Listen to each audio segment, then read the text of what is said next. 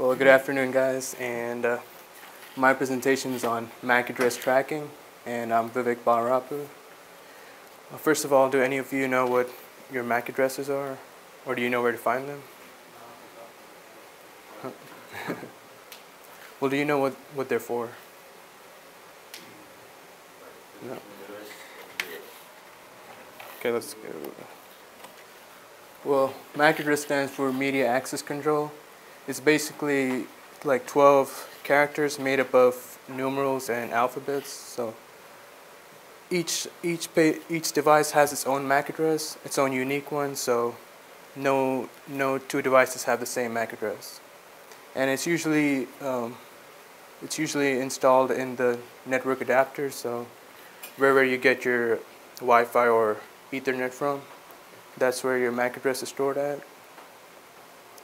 And like it says, it's media access control and a number that identifies the network adapter installed on your device, and it's made up of 6 pairs of characters.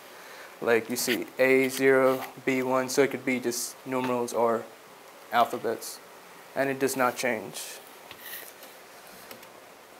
And the difference between a MAC address and an IP address is, like, the MAC address is assigned when the manufacturer manufactures the device. So it could be like Dell making their computer, they assign the MAC address to it before it's shipped, and like it says, it stays the same.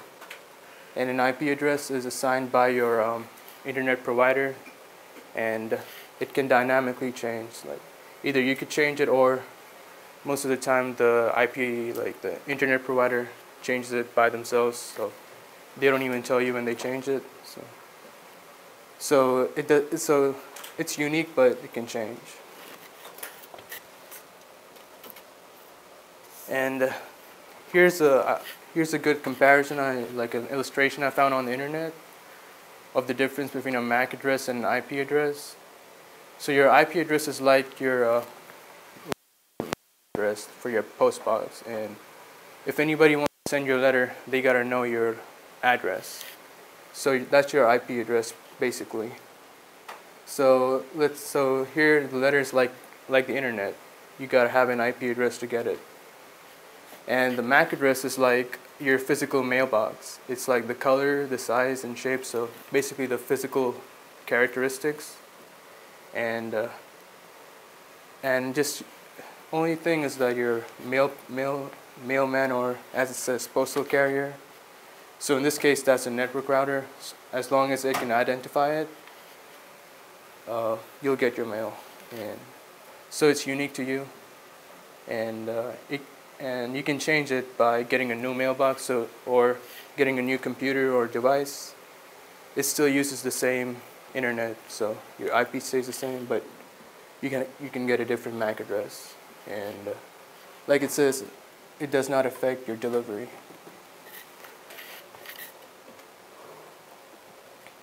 So this is how a Wi-Fi connection works.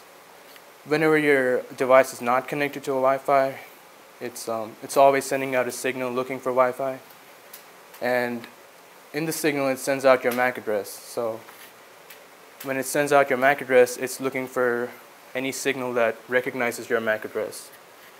And if a router recognizes it, it will just connect, and it accepts the invitation, and hopefully it connects to the internet. And your MAC address is like a key.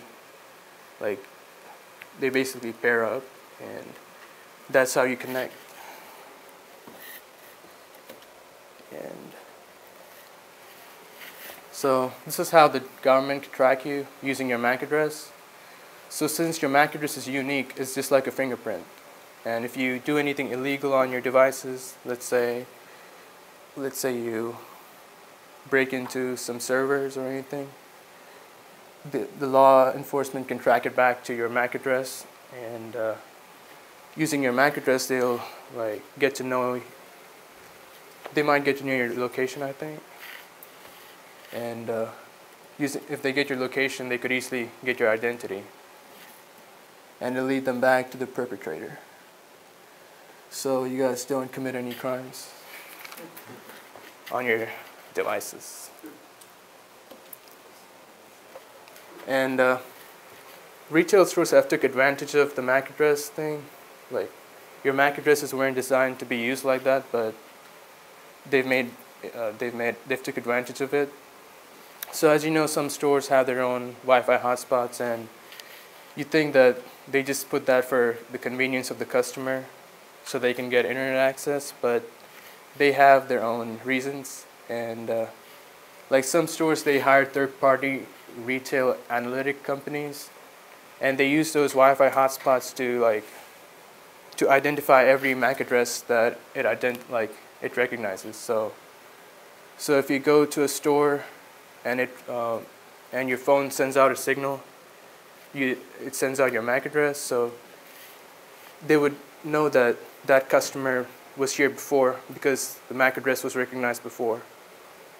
And so they basically could track you, and many stores have multiple hotspots, so they would know like where you are physically located at, which router or hotspot has the strongest signal on you. And so basically they're just looking for the MAC addresses.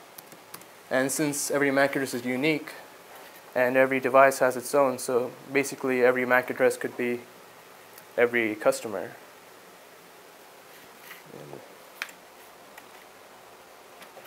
And here's some of the examples of customer information that was gathered. The average wait time at the back register is 2 minutes. So there could have been a hotspot at the back register, and it just sees how long was the MAC address at that place. And so using that, they could identify how long the back register took. Half of your customers have been in your store twice in a week. So that's pretty easy. It just recognizes your MAC address was in the store twice in the week. 10% of the people who came in your store never came near a register, meaning they don't buy anything. So basically their MAC address was never recognized near a register. So they didn't buy anything. There are a lot of people not finding what they want. So basically that means like they've just been running around the store. Basically all the hotspots caught them. And they never went near a register, so they didn't buy anything either. And here's this hotspot in your store that draws the most users. So basically the hotspot that recognized the most MAC addresses or connected the most, that should be your most busy hotspot. The typical user comes in and purchases one thing. Maybe the user just went to one part of the store and then went directly to the register. And 10% of your stores have been at more than one of your stores. 10% of your users have been at more than one of your stores. So a person could have been at a McDonald's in Americas, and he could have been to the McDonald's in Columbus too, so his MAC address was recognized at both those places. And so it's not the stores that do all this, it's the retail analytic companies. So basically the stores pay them, and the analytics companies, they store it on their servers. So they basically keep track of all the stores that employ. And here's the privacy concerns that they come with. Like there are benefits to the customer with this, but the stores haven't made it so that the customers could make use of it. They've just took pretty much all the advantage of it. They haven't given the user a reason to want it. So there are benefits, but so far only the retail stores have used it. And the MAC address, the stores would just know your MAC address. They wouldn't know your personal information, but if they wanted to, it's easy to cross-reference the information with public or commercial data. There's ways where they could look for whichever router recognize your MAC address, so they could see that this MAC address connected to this IP address, and they could track it back to your physical home address. And if they find that, they could just get your personal information like your name, address, phone number, and whatnot. So thus exposing linking personal information with the customer's MAC address.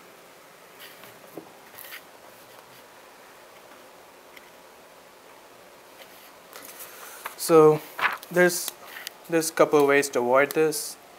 Those retail companies that do it, they give you permission, like you could give them your MAC address and have it placed on a do not track list. But it's up to them if they want to do it. There's no law that says they have to place your MAC address on it. So you can just be hopeful that they do, but you can never know. Or the easiest thing is you just turn off your Wi-Fi, but I don't think anybody does that, since it's just so easy to just go home and connect to Wi-Fi. So unless you don't want to be tracked, just turn off your Wi-Fi whenever you leave home.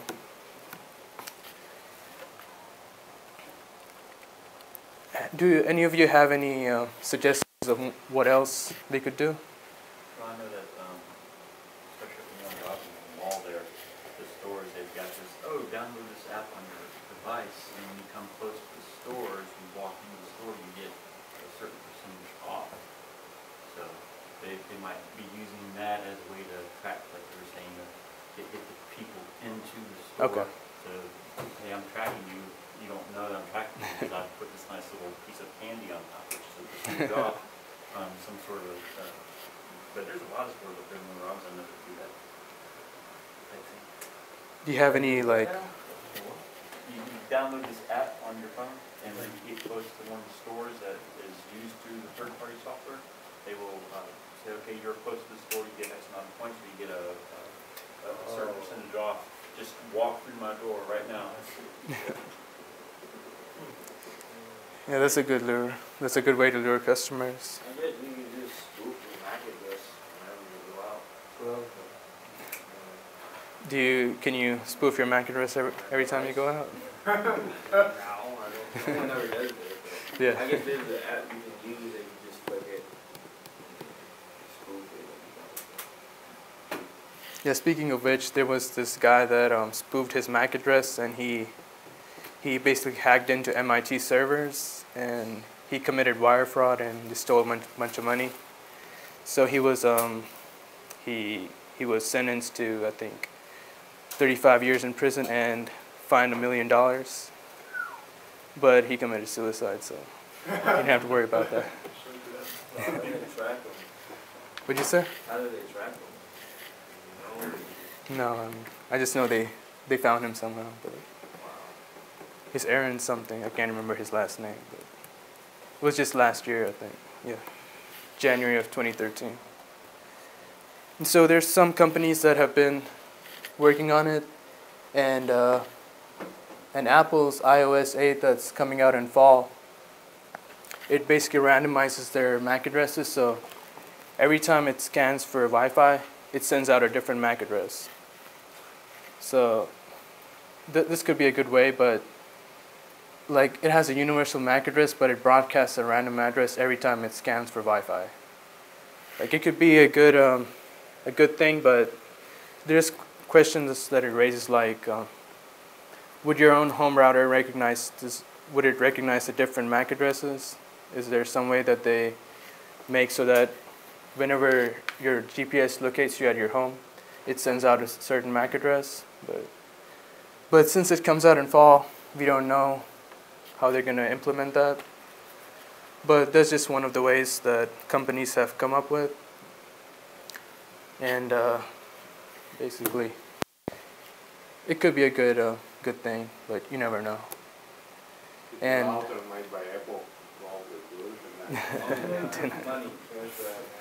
so if you guys like iPhones, you guys can look forward to random MAC addresses. But can't you set it to where whenever you go into your home and you're close to your computer, you can have it to where it automatically connects Wi-Fi to your PC? Yeah. Is there some way that instead of the PC or the router identifying the MAC address of your iPhone, instead for the that when you go to active storage or something, the MAC address of your PC? Realistically, how many home routers have MAC address built in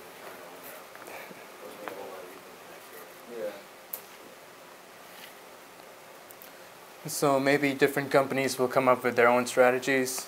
Since Apple comes up with theirs, maybe some other companies follow and come up with their own suggestions or their own strategies. And that's it, guys. Do you have any? What is bad if someone tracking your MAC address?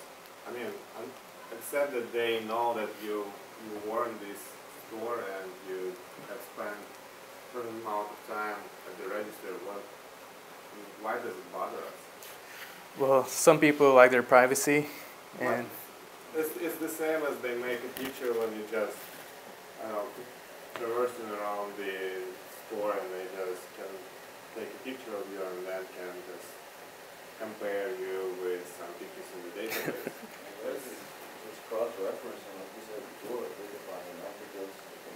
But that's another concern. So recording MAC address and be able to track your MAC address does not give them any privilege to access your personal data, to associate this MAC address with your name and mail address, because it's way different types of information storage. How can anybody know my real address or my name off of my MAC address? They have to maintain some database, or they have to purchase that database. So existence of those databases, that's the real bad thing. yeah, But the tracking third MAC parties. address, I don't think it's But do those databases do this stuff? probably yes. If Yeah. they, I mean, maybe with a very limited amount of people. Maybe if they ask you, like George said, if you download certain application, who knows what this application can do with my phone? At least they probably. How many of us check the permissions that application requires? One of these permissions can be just access, whatever, access my emails. So I think many people just don't care about, as long as this is 10% off for.